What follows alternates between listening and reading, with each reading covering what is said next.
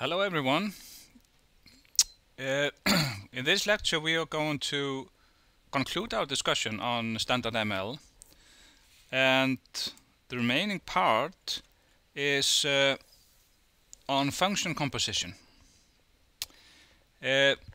So what is function composition? Well, the composition of function f and g is a new function c such that for every argument x, c of x is equal to g of f of x.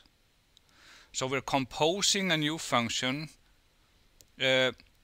such that first we apply f on the argument and we get back some result, and then we apply g on that result, so g of f of x. So for example, let us say that we have these two functions, f of x is equal to x plus 3 and g of y is equal to y squared plus 2y. Then if we compose f and g, then g of f of x is x plus 3. Notice f of x is x plus 3, so we're basically sending x plus 3 as an argument to the g function. So that would be x plus 3 here to the power 2, x plus 3 to the power 2, plus 2 times x plus 3. So our y argument here, the formal parameter, is x plus 3. And if you do the algebra here, if you do the math, you will get x squared plus 8x plus 15.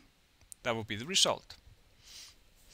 That will be the resulting function when composing f and g. Now if we do this in ML, let's start up the interpreter. And we define a function, we call it comp. We send in f, g, and x, and we say that the result is g of f of x. Now what do we get back here from the interpreter? Well, notice that what we're sending in is a triple. This is a product pair. So it's one argument, which is a triple, where the first part of the triple is a function that takes some value of type A and maps it to a value of type B. The second part of the triple is a function as well.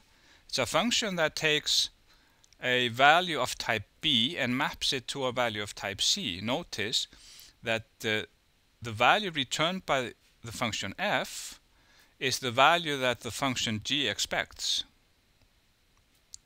The type of the value, the type of the value is b as a result from function f, and the type of the value expected of function g is b as well. Because we're doing g of f of x returns some value of type b, and then g expects a value of that type and returns a value of type c.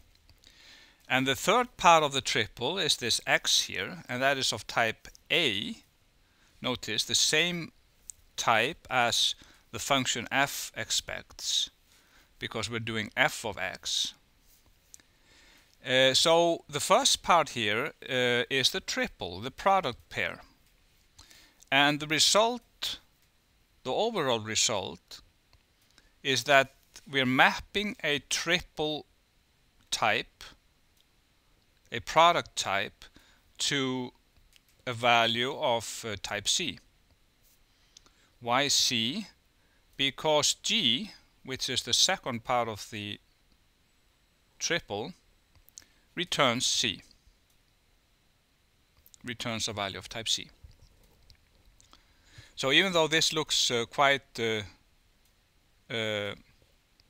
complicated at first, it is relatively easy to break it up into individual parts in order for us to understand why the interpreter gives exactly this feedback.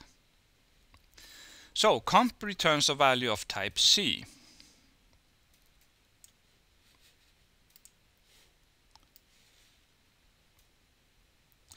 Now, if I use comp, I can do something like this. I build a function on the fly which takes one parameter and returns x plus 3.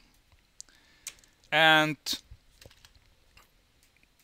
that's my first argument to the comp function. That's the first part of the triple. And then I build another function on the fly. So this is like a lambda expression. I'm basically building two lambda expressions. So this is the second function. The first function was x plus 3. The second function is y squared plus 2 times y. That's according to the two functions that we had here. F was x plus 3 and g of y was y squared plus 2y. And I'm going to send in the argument 4 to this function. So I get back 63.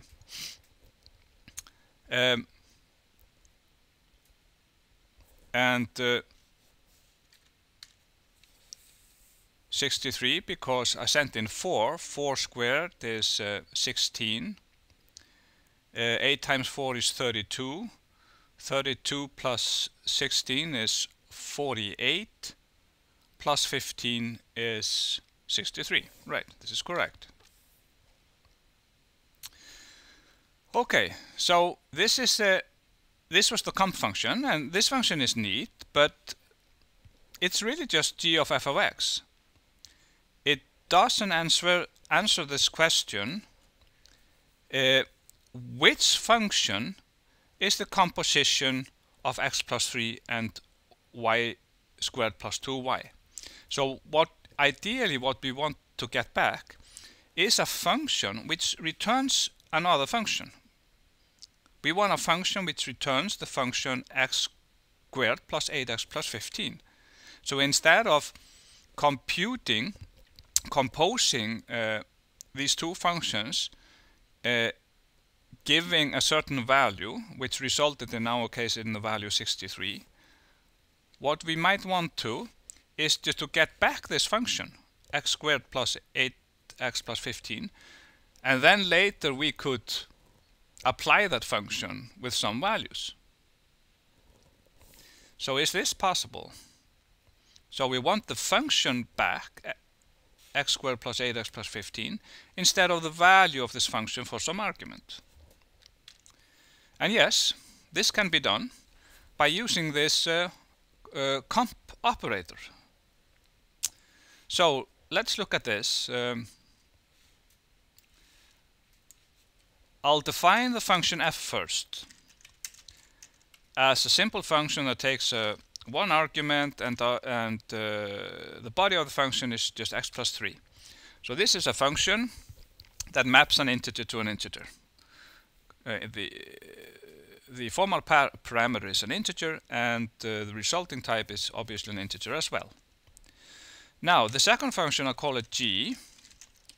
I define it the same way as we did earlier. It's y squared plus 2y. So the formal parameter is y, and this is similar. This is function g maps an integer to an integer.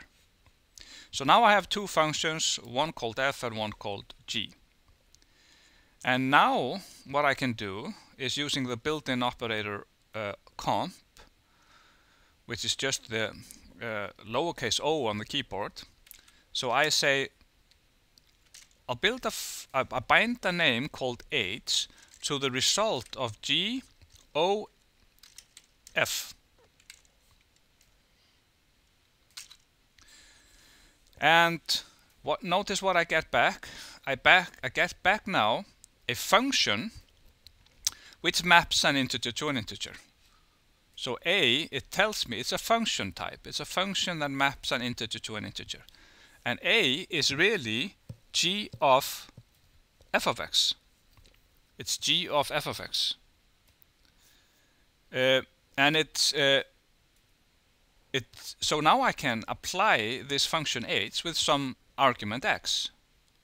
So h really stands for this function x squared plus 8x plus 15. So if I do h4, I get 63 as we got earlier. And if I do h of 2, I get 35. I send in 1, I get 24. I send in 3, I got 48, and so on. This is nice. I can compose basically two functions here using this compose operator. So let's look at another example using the same operator. There is a explode function, a function called explode, which is built in, which converts a string to a list of characters. So if I say explode Joey, I get I get back a list of the individual characters in this string. So I'm sending in a string and I get back a character list of characters. And we know that reverses a list. We have seen that before. We can say if we reverse a list like 1, 2, 3, we get back 3, 2, 1. And then, since the result of explode is a list, presumably I can do reverse of explode of Joey. Whoops, guess I need a parenthesis here. Reverse of the result of explode of Joey. So that gives me the individual characters in the list Joey, but in reverse order. Now then the question is, what do I get back when I map? Using the compose operator, I built a function out of 3 individual functions. Header and reverse and explode.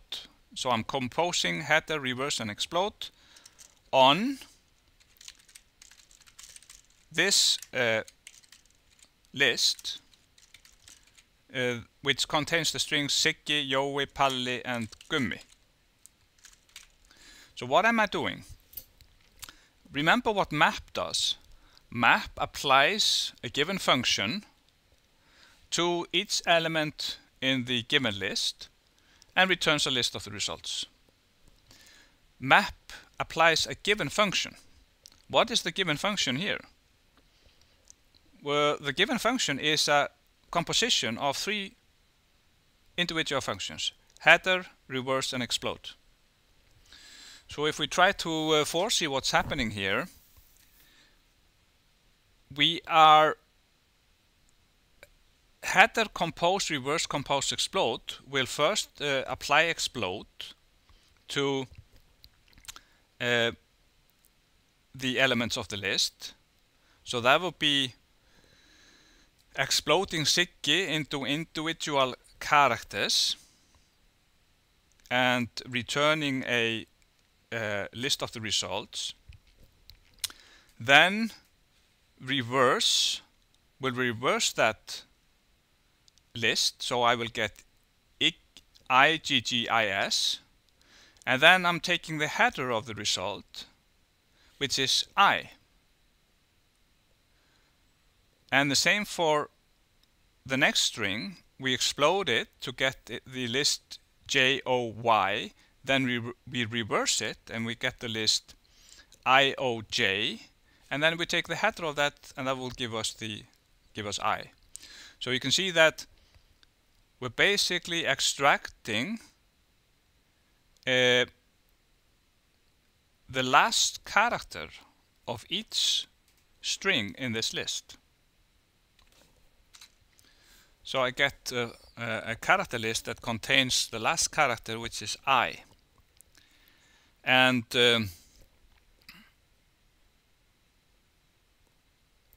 notice that if I do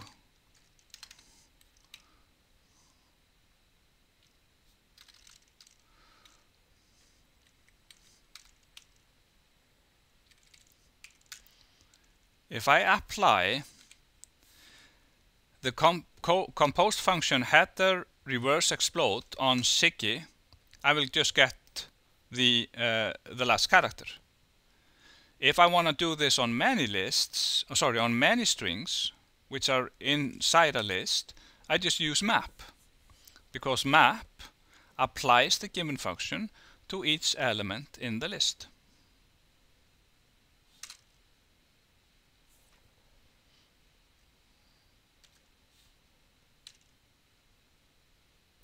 Now, just to conclude, we can simulate this compose operator to show one possible implementation of it. So here is a possible implementation for this operator. In this case we call it comp here as opposed to O. So we have a name for the function called comp, and takes in two functions f and g. Notice that it doesn't take in an argument, because what we want to get back is a function which we can then later apply to a given argument. So it only takes two functions f and g, and then we use a let statement which says let fun cx. So now we have a new name here, c, for the function. That function takes an argument. Let fun cx return g of f of x. So the function c, which takes one single argument, the body of that function is g of f of x, and then we say in c. So what we're really doing here is returning the value of the expression in the in expression. But what is this c here? It is a function which is defined up here. So this is a kind of a special syntax that can be used to return a function from a function. Comp, of course, is a function which takes two arguments, f and g. Both of them are functions. And we return the function c, which is defined in the manner shown here in the let part of the statement. Let fun cx be g of f of x, and then we simply say in c, because ML will return the value in the in part of the let statement. So it returns c, and then the question is, what is c? Well, c is a function that is defined in this manner. So if this would be the way to simulate this comp operator, and this would be a way for you to return a function from another function. And then if we call this comp function, we would do it in a similar way as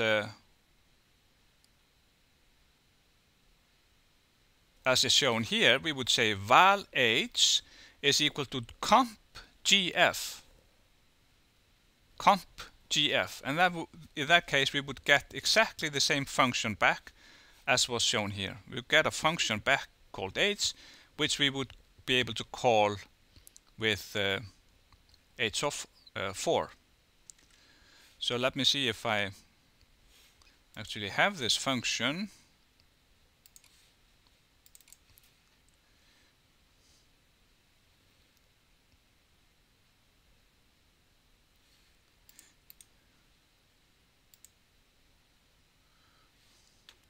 Right, here I have,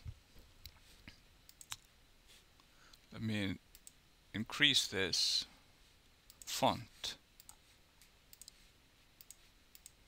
So I have the comp function the way we programmed it initially, meaning it took in f and g and an argument to apply to the composition of the functions. So this was g of f of x, but now what I want is a function where I only send f and g the two functions in, and I get back a function which I can then later apply to an argument. So I have comp and I have comp2.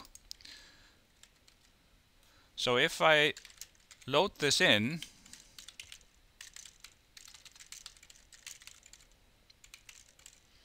it's called comp.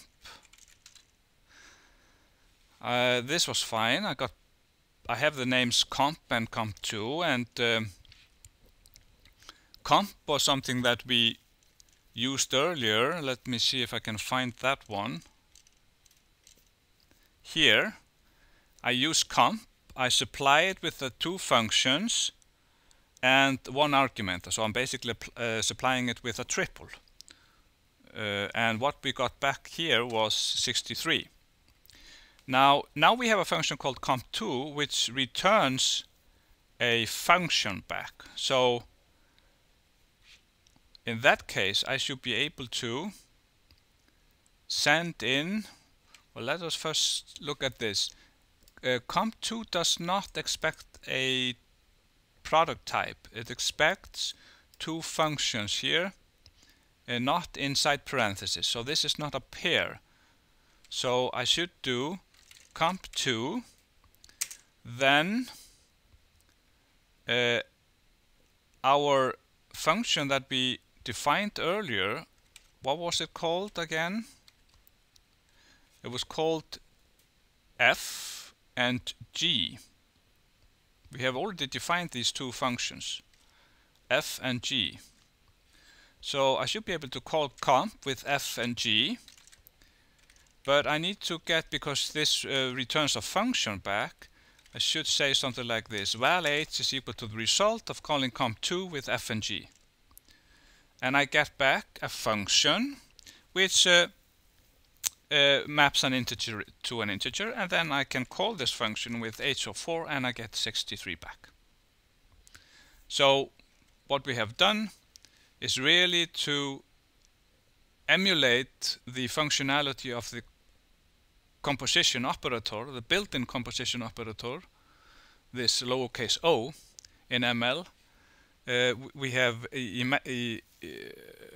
simulated that behavior by writing our own version of comp here, and it's called comp2.